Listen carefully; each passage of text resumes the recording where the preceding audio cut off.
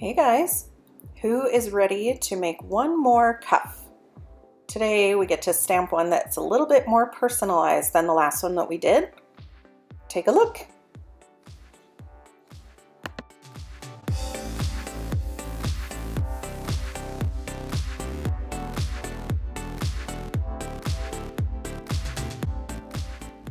So for today's cuff, we're going to be doing a hammered texture around the edge. And we're going to use that ball peen hammer that you got at Harbor Freight. And that is another reason that we want that ball peen hammer.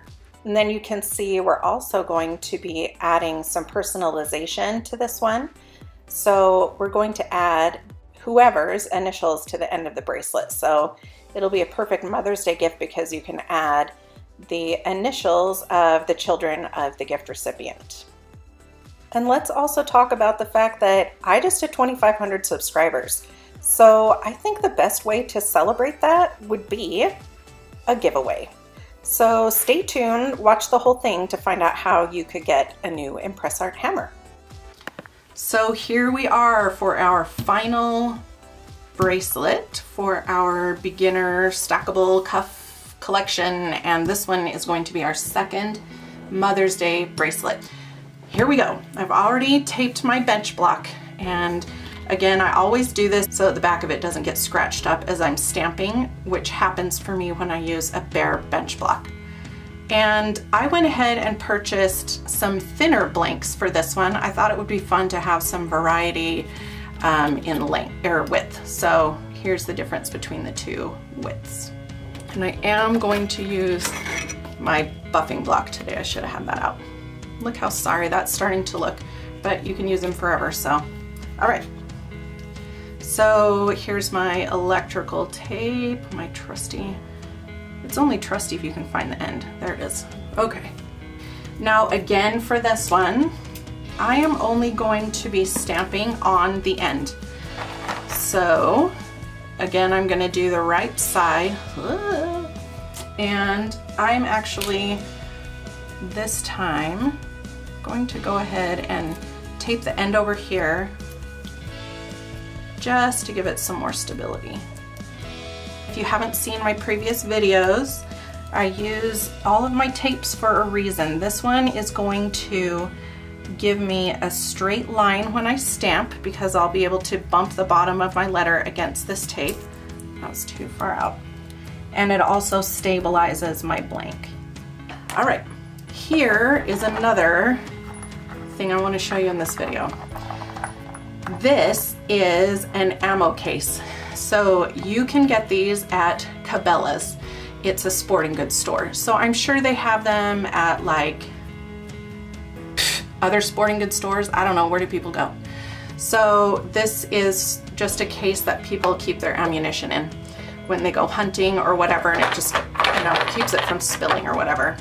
So this guy is $3.50, and look at all of that beautiful organization. So lifesaver. Okay, so if you have that little case still that you got at Harbor Freight, you can totally switch to one of these just to keep things from getting jumbled up or damaged or whatever. So for this bracelet, we are going to be doing a mother's bracelet that will have the children's initials on it. For this one, I am going to go ahead and write out the plan for the bracelet because mom is easy, right? If you do it backwards, it's the same. So I'm gonna go ahead and just write this out really quickly with the initials that I want to use. I'm making this one as a gift. So let's do,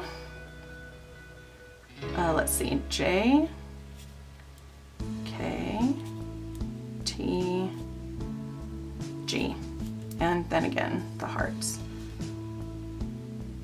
Okay, and then I'm gonna go ahead and leave this here. Whoops, let me cover it up so I can't see it. That will probably help a lot. Okay, so I'm gonna leave this here so that I can see my little plan and not mess up my bracelet. I'm gonna start with the hearts this time. But I think for this one, I'm personally going to use a different stamp.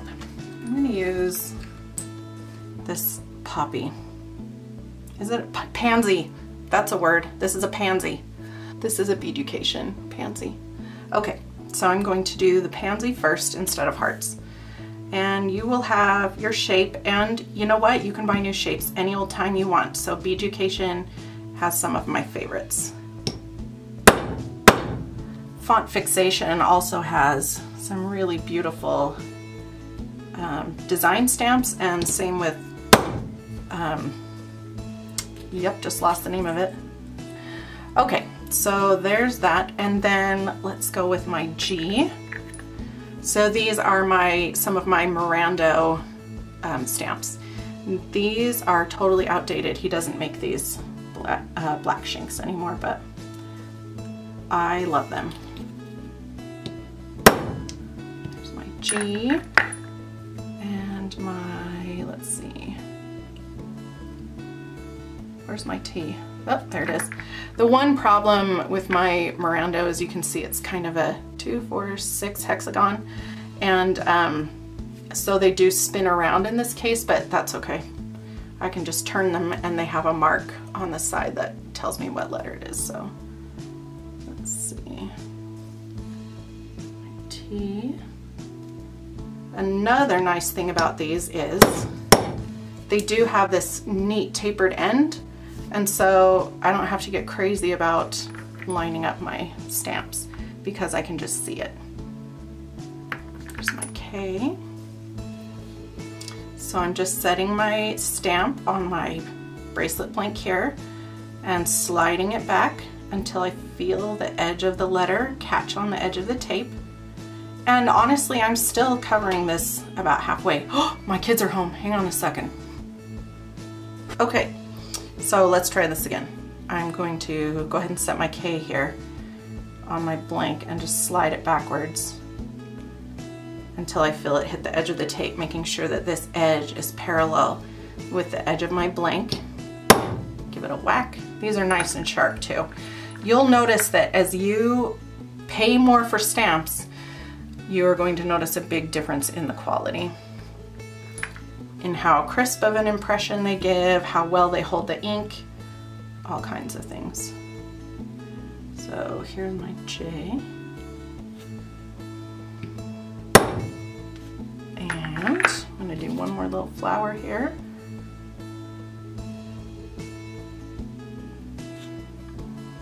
I'm hitting this a few times because I just want to make sure that I get all sides of the impression. It's a small stamp, so it's not too hard to get an impression, but I just want to make sure that I'm getting everything deep enough that it'll hold the ink.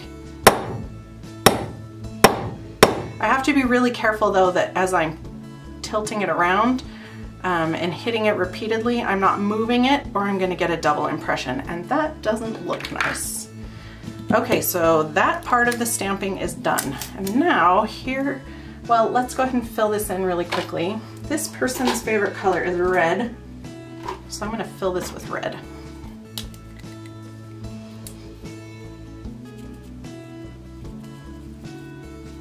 Just get that all colored in there. I'm going to leave it for a minute so that I can fill it in again.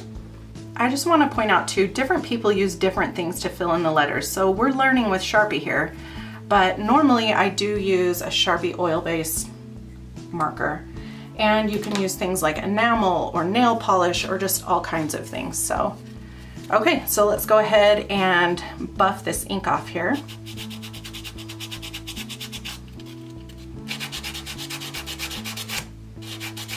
It's gone a little bit pink, but I don't mind. I don't think she will either. I think she'll still be my friend. And that was a lot easier than the gratitude bracelet that I did, just because there's not as much to take off and the letters aren't going to hold a ton of ink. They're more open letters. Okay, so I'm going to go ahead and just wipe that down a little bit with a dry cloth. And then I'm going to, this one has some sharp edges on the back, so I'm just going to knock those down a little bit, that burr on the back, technical term.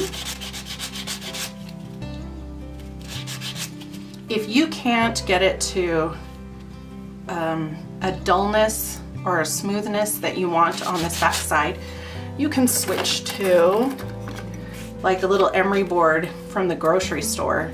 These have a, what's the word? What's the opposite of fine? Okay, whatever, coarse, that's the thing. Coarse grit, and that'll knock it down faster. And then you can come back through with that buffing block to make it more satiny. I'm just turning it a little bit so that I'm not only getting one part of that edge there.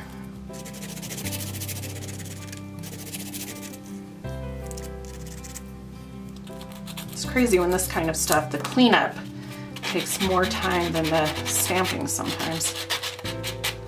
There we go, that's a lot softer. There's nothing worse than scratching yourself on your jewelry. Perfect, okay. I don't have as much aluminum on me this time either, so that's really nice. I'm gonna move these things out of the way here. And before I go ahead and bend that, here's the little technique that I wanted to teach you. It's gonna be a little tough for me on this thinner bracelet, but I wanted to show you. So again, I'm going to be using the ball peen end of my stubby hammer. And what I'm gonna do is I'm going to hammer that kind of texture like we did last time, but only at the very edges instead of all over the center of it. So what I do, if you like your fingers, you might want to find another way, but I set my finger down next to where I'm going to be stamping, so right here, so that then as my hammer goes down, hopefully you can see this, there's no way it can hit the middle of the blank. There's only room for it to hit the edge. So I'm just gonna be really careful and go lightly so that I don't, you know, lose a fingernail. I just did my nails. This is too thin for me to do that trick, so I'm just gonna have to be really careful. I'm kind of right now aiming for the bench block right next to it so that it kind of glances off the edge there. And I'm gonna just do this all the way around. So I'm gonna speed this up for you so that you don't have to watch this for 20 minutes.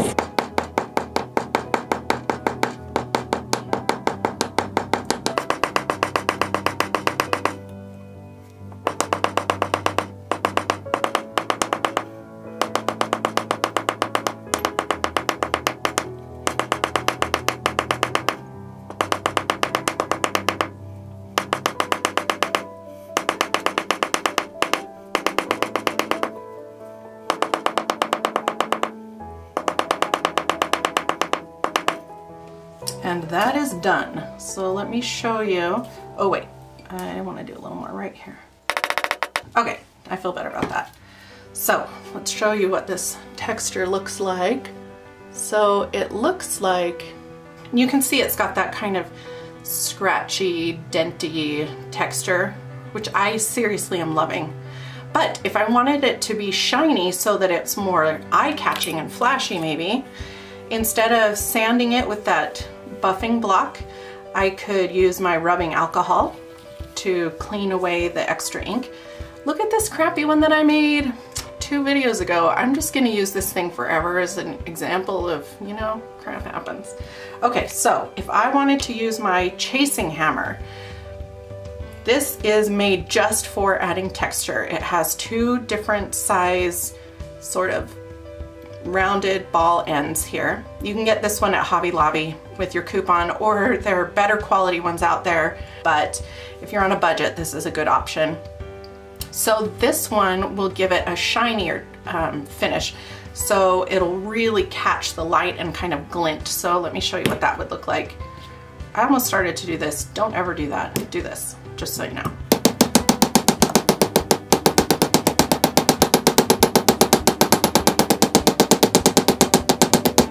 Okay, I'm gonna use this end on part of it. That's gonna make a bigger indentation. I'm gonna go ahead and use this on the opposite side so that you can see the difference in the shiny and the dull.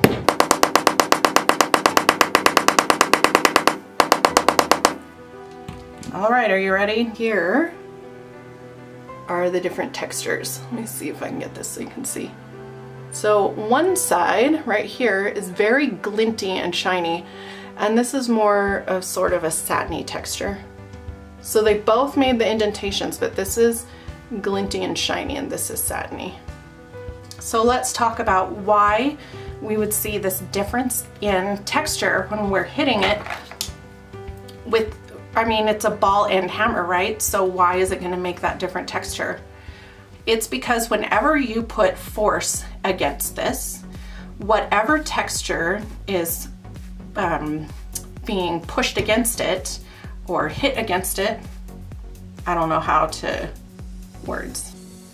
So anyway, whatever texture it's touching when that force strikes, that's the texture it's going to leave. So you can see this one has a satiny finish, sort of, where you can tell that the tip has been ground down in order to make that ball shape.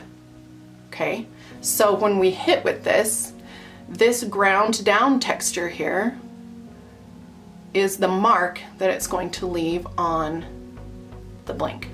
And whereas this one has this polished finish. So when this strikes against the blank, it is going to leave a polished mark. Let's go ahead and bend our bracelet. So pliers, smiley face, smiling at me, and then the stamping facing me, and we're going to start on the end, and our little smiley face is just going to go ahead and chomp on that bracelet till we get to about the middle. And then I take this and I don't turn it, I flip it so that everything is facing the same way. The stamping is still facing me, the smile is still facing me.